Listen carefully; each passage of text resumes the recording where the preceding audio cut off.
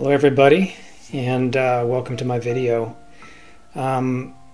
Little background here, I'm starting on a 16 by 20 stretched canvas. I bought one of those pre-painted black gesso canvases from Michaels, and I went in and I sandpapered it to get it smooth, and I re-gessoed some more black over the top just to kind of start with this black background.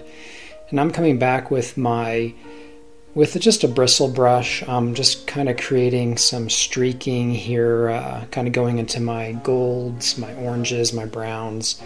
Not putting a lot of paint on the brush because I want a lot of that background black to show through. And I'm coming back with actually, I'm not even quite sure what this brush is. This brush just has some teeth on it, and it kind of makes these nice fine lines here. But what I'm trying to accomplish here is I'm trying to just kind of create some wood grain here, kind of going back here, and I want to kind of create the effect of a wooden table. And I'm using my black acrylic paint pen to draw a straight line and just to put some texture into the wood, stippling on some golds with my cad yellow and cad orange and titanium white, create a nice little gold color, and just sort of stippling on a little more texture with that lighter color as well. I want to kind of create some wood grain, some knots, and just little divots in the wood, which is kind of what I'm trying to go for. But I want to get that all worked in first because obviously we have our little girl leaning on the table and we've got this candle, so it's just easier to bring kind of that background in real quickly, and then I can bring in this candle. So wanted to get this all kind of put in first, and we'd save our little girl for last. So I'm using carbon black right now, and just kind of painting in, blocking in my little candle base here. Be using a lot of small brushes for this, a lot of little detail work, mostly using my 10/0 and my 20/0 brushes. And getting this all blocked in. So from that I've created a sort of a purple, kind of a dark purple. I've actually mixed dioxazine purple with a little cad yellow. Since they're complement colors, that yellow will help to gray out that purple. And then I can get that color blocked in. This is just the melted wax from the candle. So I'll block all this in first. I'm doing all this in acrylic, which I think is noteworthy to mention. That all my primary blocking will be done in acrylic. I'll bring in a lot of detail in acrylic, but I'll finish everything up with my oils, which I'll kind of talk about here in a little bit. So right now it's just easier to get everything blocked in real fast. It'll dry quickly. I'll be able to continue to keep working and layering color as I go. So we're going to get the little cuff from the dress kind of painted in. It's just white, so I'm just using a pure titanium white. Want to get that kind of worked in and around, since that's going to be behind the candle.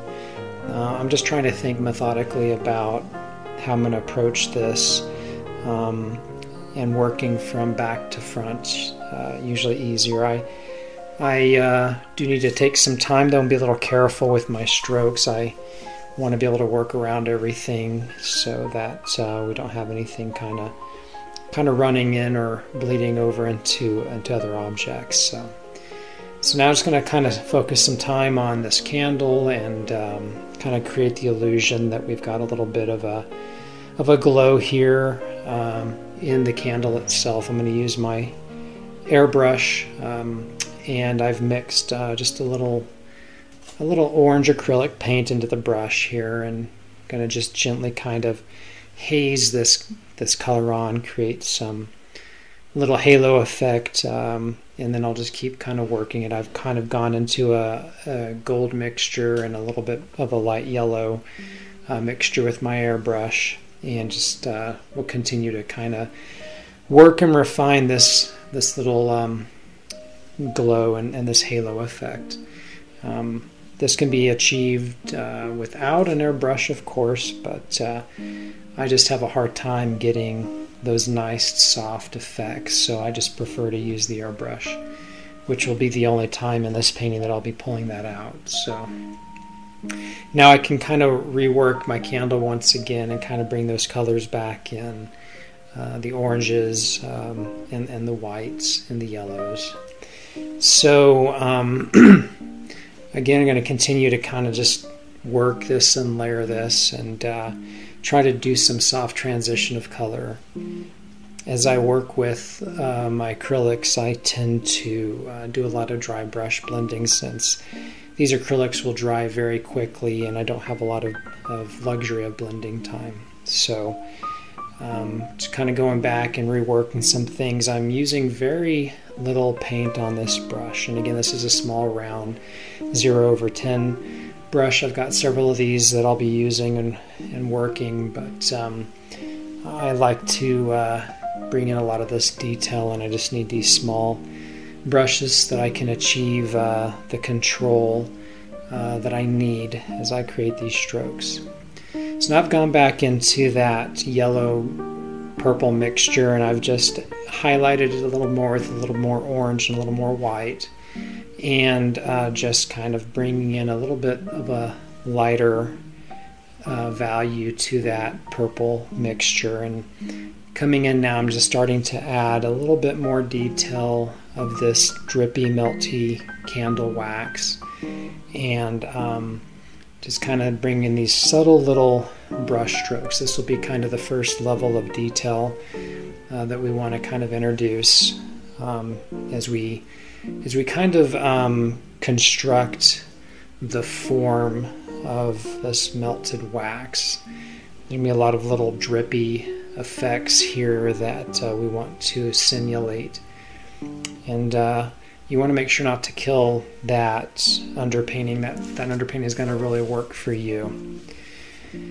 And I'm still using that purple mixture, but I've gone in and added a little carbon black to it to kind of darken it, so I can get some additional some additional shadowing into the darkest parts of the candle and the wax, and just kind of jumping around here and finding pockets of darkness that I see in my reference photo to bring all this together.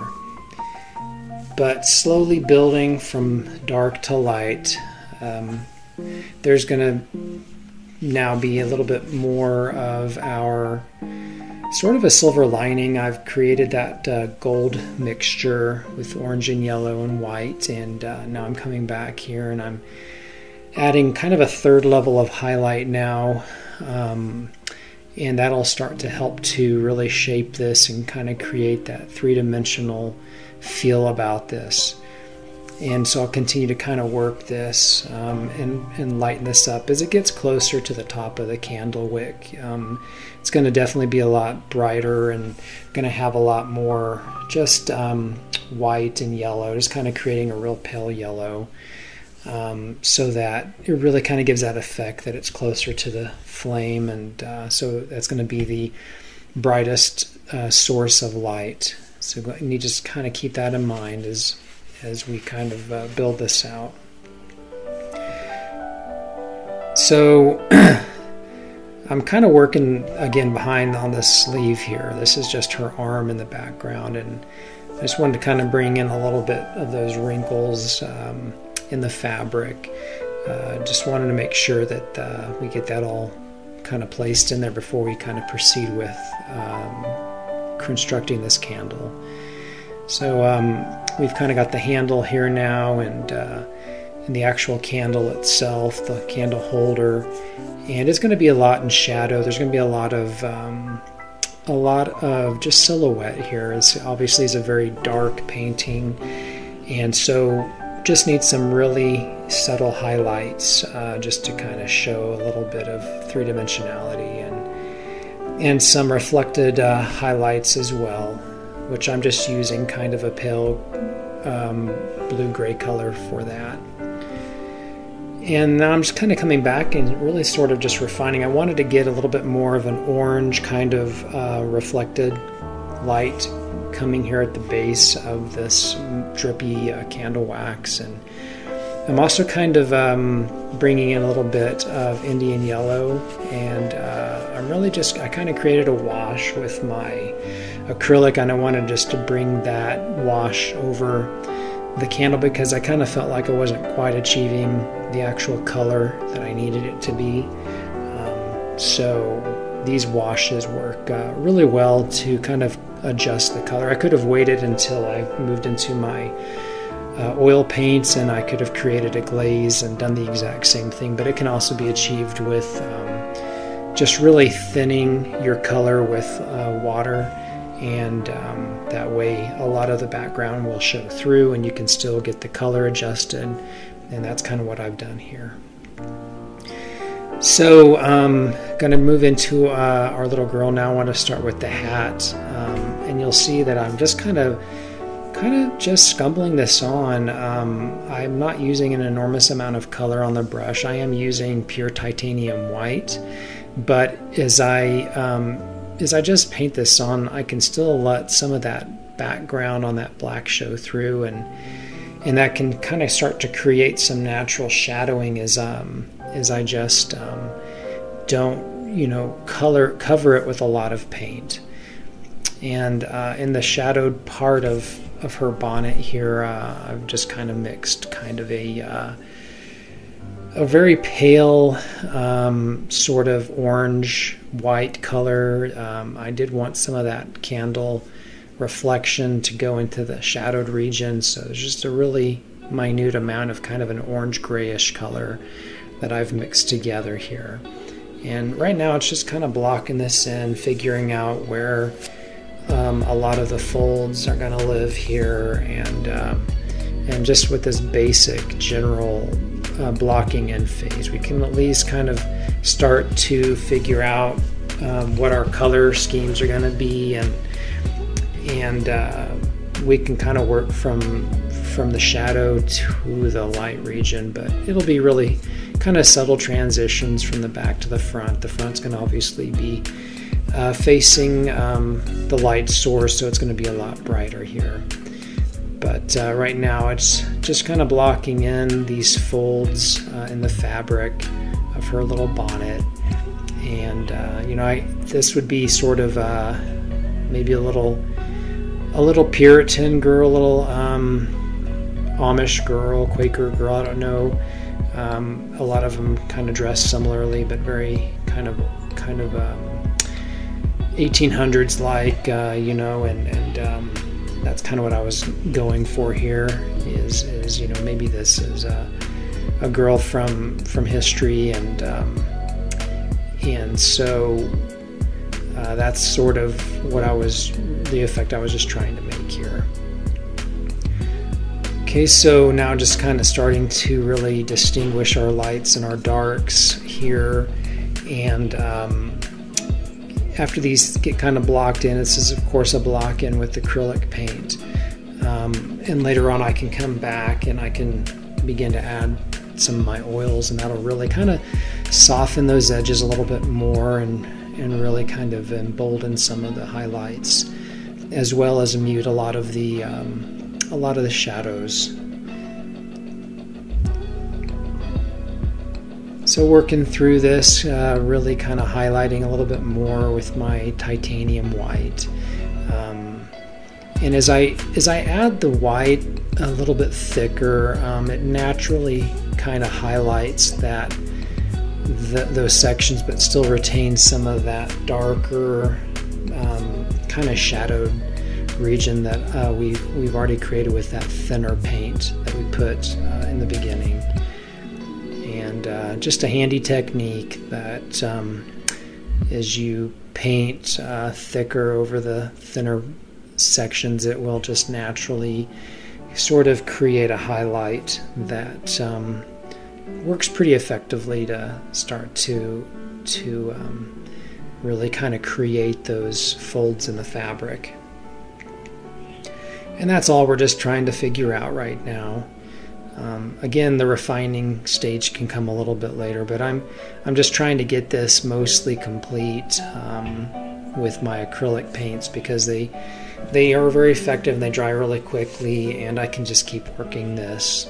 I will be using Alkyd oil paints, which also dry very fast, but obviously they dry a little slower than acrylics, and with that in mind, I'll just save those for the very end. But I do enjoy the block-in phase with acrylics, and then introducing oils at the very end. I think so, for me anyway, a really effective way of achieving the effects that I'm kind of looking for. So again, we're just kind of going back and we're trying to more or less just kind of color match here. I'm kind of darkening some regions, and I'm lightening other regions, and I'm adding some subtle highlights in and around. I'm just right now just kind of scrutinizing my reference material and trying to approximate what I'm seeing in the photograph, and really kind of getting that a little bit more close on my canvas. So kind of coming in here, and I'm darkening things. I'm actually created another wash with my acrylic to go over those shadows. And now I'm using a felt tip pen. These pens are really handy, got a really fine tip, and I'm just kind of creating some of the texture in the fabric I'm seeing. These little hats, they they're kind of porous. The fabric seems to have these little dots that are all over the bonnet, and I'm just trying to go in here now and get those kind of added. So it does take a little bit of time, but I think it adds a lot of realism to the painting. Now I've mixed kind of an olive green. I've gone into my cadmium red and added my sap green and created this olive green, and her dress is going to kind of be a green color, so I'm going to start to kind of build on this. I want to get this far distant arm that's kind of behind to kind of get it blocked in, and I can kind of subtly, slowly add highlights. I've gone into my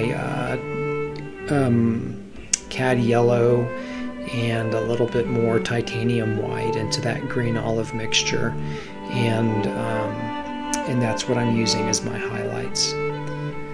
It's pretty simple, though. I don't need to go into a lot of detail. Like I said, I can go back into the dress later with my oil paints, and I can bring in some oils, and I can really improve upon these brush strokes, and I can really soften a bit later with the oil paints, because I've just got a longer drying time and a longer blending time, which will allow for that luxury.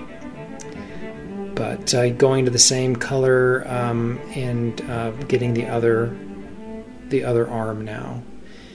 And there's a lot of folds in the fabric, and I'm just going to use a lot of that dark black gesso background and kind of use it to my advantage. I'm trying to make sure that I'm not killing it all, and that way I don't have to work quite as hard by trying to go in and add my shadows and then adding my highlights. I can just kind of go in and just do the highlighting right now.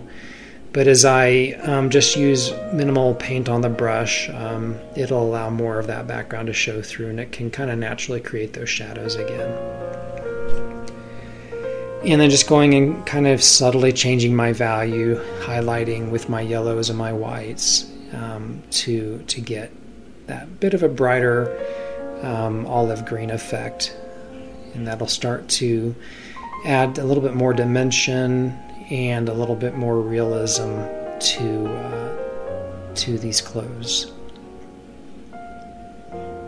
And so that's kind of the method to the madness here. There's going to be a lot of shadow, and it's going to sort of, if I allow for just some very subtle brush strokes, it can sort of insinuate that a lot of her arm is really going to be moved into shadow as it kind of moves away from the candlelight. So it'll kind of stay true to that real kind of dark undertones of the painting. So I'll just kind of complete this little sleeve now and these little cuffs that are on the dress, and then we'll be about ready to start moving into the face. So adding more carbon black to kind of get my shadows, and I wanted to get the reflected shadow on the table, which I'm kind of putting in right now, and get all that worked in so I can really kind of focus on the main part of the painting, which is going to be our little girl's face and hands.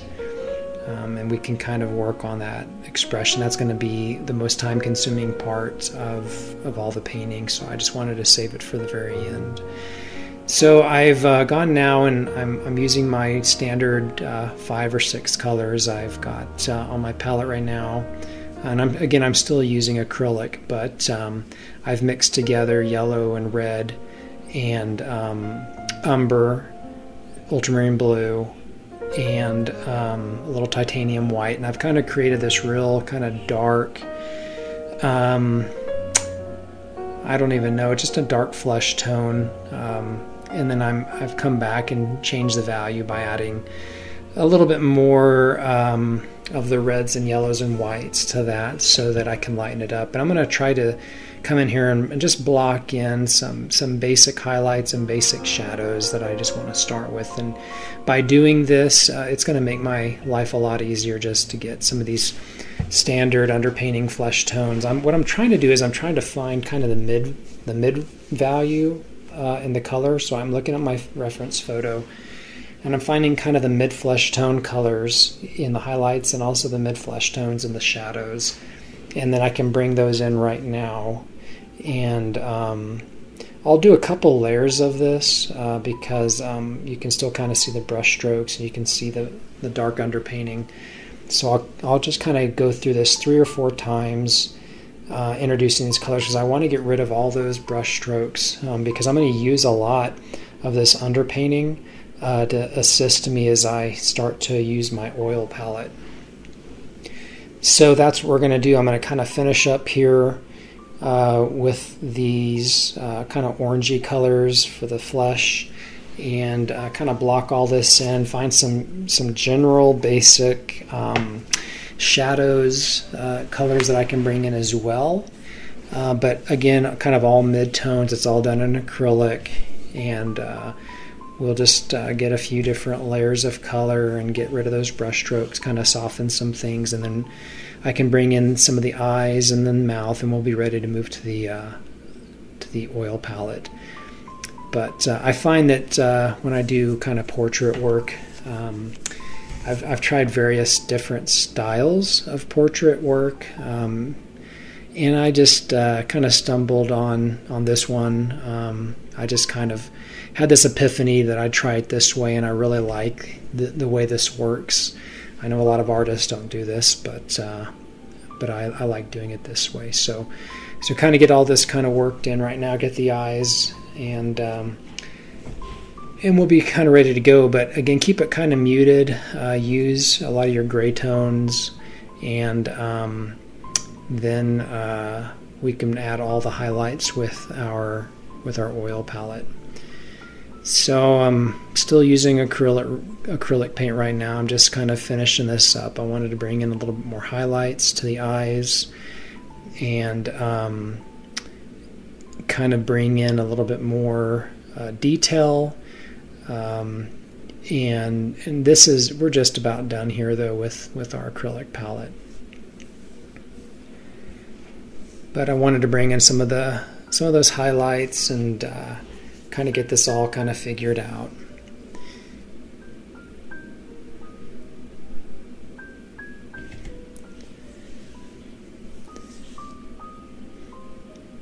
kind of take my time on this eye here. This eye obviously is going to be a primary feature and really bring in a lot of character to our little girl. So I'm just kind of taking my time using my small brushes. A lot of detail here. But now I've gone ahead and I've changed my palette. Now I'm using my acrylic or my oil palette.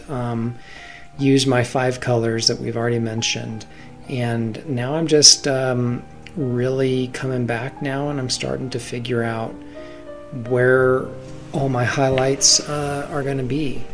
And I've kind of mixed a few different piles of color with my 5 colors. Let me just mention those 5 colors real quick again.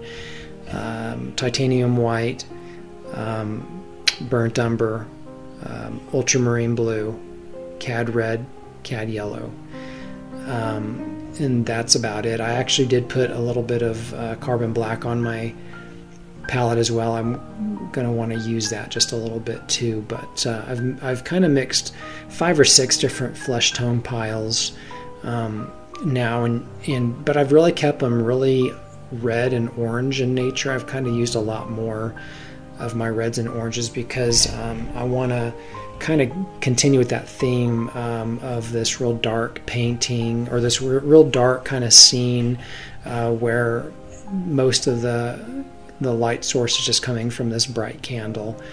So kind of tended to move more into my oranges and reds here on this. But going through these pre-mixed paints make it a lot easier. I like to kind of have it all done and squared away on my palette, and then it's much easier to go in and kind of mix colors and have some of these ready to go already. So I'm using a small filbert brush. I find that these filbert brushes are really great.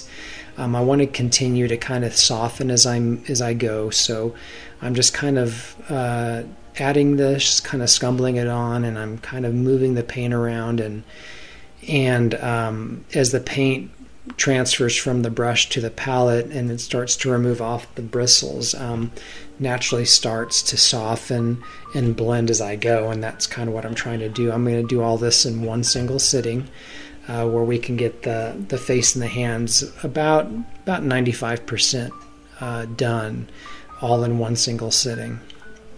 Now this painting took me about 12 hours, honestly, when I equate the entire time that I put into it, from starting the acrylic underpainting up to the point that I transferred over to my oil palette. But I knew that I wanted to spend one, solid sitting, which was a few hours, just with my oil palette here, and just get it all mostly done in one sitting. So I kind of did that by design. So I'm using my tiny little 20/0 brush to, going between the filbert, which kind of covers the large surface areas, and then my small 20/0 round brush for the really fine little detail work that I'm trying to accomplish here. So, and that's mostly through the eyes and the eyebrows, the lips, and kind of the nose regions, where I'm mostly using that. For the most part, I use my filbert brush to get around and some of the larger surface areas. And then it's just a lot quicker that way to move. And these portraits, they do take time, and you're going through a lot of different color variations, and there's a lot of blending that's taking place. So it just takes time, and I try to cut corners where I can. So pre-mixing my palette is one way to cut the corners, and using larger filbert brushes kind of is another quick way to cut some corners. The important thing is that I'm just kind of trying to make sure I'm matching all the values that I'm seeing.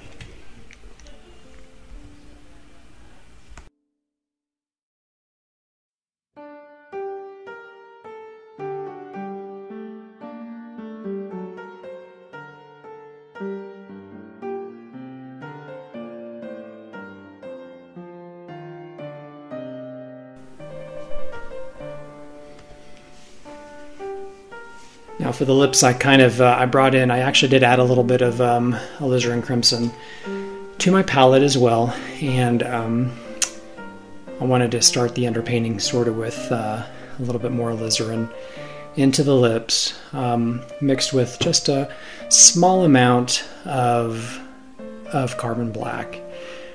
And then I've just changed the value subtly to kind of create this nice rose color, kind of pink, rosy color that we can use for the highlights.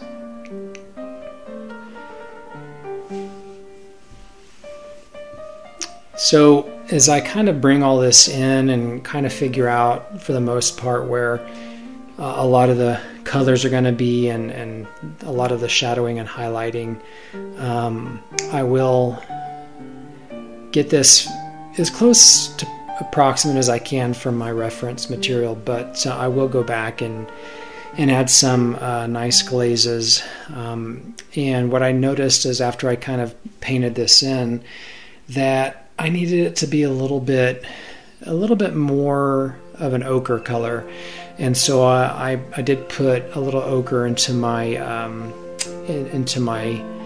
glaze, and went over and kind of gave that ochre kind of yellowish tone to the entire face region. That way, it kind of mimicked, again, that soft candlelight glow. And that was just a bit of a color change I needed to make to get it a little bit more in line with my reference photo. So I'm bringing in the hair now, and just using a small rigger brush to do that. I'm kind of jumping between carbon black, and then I mix together a little bit of sienna to as it kind of gets closer to the light. It's a little more on the sienna side, and then for contrast, went back to the blacks over the whites, and then as it kind of gets close to the candlelight, I actually went into just a titanium white. That way it looks a little brighter, but it also adds a little bit of contrast. Kind of rosying up her cheek a little bit with some of that alizarin crimson. I wanted to get a little bit rosier around her cheeks, a little on her nose, and a little bit around her eyes as well. She's wearing these little earrings, so I just mixed a little gray color here with blue and umber, and kind of created our little earrings. So pretty simple brush strokes here, and now I can kind of move into the hand region. But by having that kind of pumpkin color underpainting, you want to let that really work to your advantage. I'm going to let a lot of this underpainting show through, as you can kind of see, and just kind of bringing in the subtle highlights kind of in and around. But she had a lot of red in her hands, and I wanted to kind of stay true to that, and you just don't need to overwork this or kill yourself trying to bring all those colors in later on. So it's better to bring in those underpaintings now. This is where my mid-tone underpainting really helps a ton, and I just don't have to work nearly as hard this way. So I just like these little shortcuts. They work out really well. But just kind of jumping back and forth, and I'll just kind of keep building color here. I've mixed this little soft flesh tone. It's a little bit more blue, a little more umber and yellow into this kind of mid-tone, and then when I go into my lighter highlights, I really just have a lot more red, yellow, and white, but much more on the white side, so that it really brightens it up quite a bit. And so I can keep kind of working around that. She has a lot of skin folds in the knuckle regions, so I'm kind of looking at that as well. Excuse me, and just really kind of thinking about the shape of this hand and the knuckles, but mostly where the highlights really are. I mean, these are close to the light source, and And so I'm really just trying to think about that as I come in here. But this is kind of the general process I like to take. I'm getting close to being, mostly done with her, other than my glazes. So after I finish these hands, I'll go ahead and start with a series of glazes, and I make quite a few. I of course make the ochre glaze. I also come in with a dark sort of umber and charcoal black or carbon black as well glaze, and I also kind of start to work on her dress as well. So I'm coming back with some highlights, and I'm just kind of trying to brighten up some regions, and really just kind of try to capture that last kind of highlight here at the very end. Bring in more of her hair, and so just a couple simple brush strokes here, and I've mixed kind of a dark kind of gray, since it's more in shadow, but just enough that you can kind of see the hair kind of poking through her hat there and around her shoulders. All right, so at this point, I'm getting ready to kind of do the glazing, and I'm just adding some final sort of highlights. I'm using pure titanium white here for the bonnet and the sleeves and the cuffs. But now this is where I kind of bring in that ochre. So this is my first glaze. I wanted to get it a little yellower to kind of mimic more the mood and the tone of this painting. So coming all over with this ochre color, very, very transparent so that it really shows through. And I've also kind of glazed in a little bit more highlight too. I'm kind of scumbling on this glazed highlight, and then I'm kind of moving into the shadow now with a little bit more of the reds and the umbers, and then I've mixed my blue and black to create a little bit more shadowing. So I can go in there and kind of get a little richer on the shadows, around the cheek and under the hands and so forth, and that really kind of helps me to get more approximate to my reference material. It's just a nice little finisher, and I can correct my colors so that they're a little bit more accurate. Now I've come back with carbon black, and I'm kind of scumbling that on with some glaze, and that just really adds a little more richness to those shadows as well, and we can get a little bit better contrast going here. So I'm getting close to the end of my painting. I appreciate you tuning in. Please subscribe. And with that, I'll leave you, and happy painting. Thanks so much. Goodbye.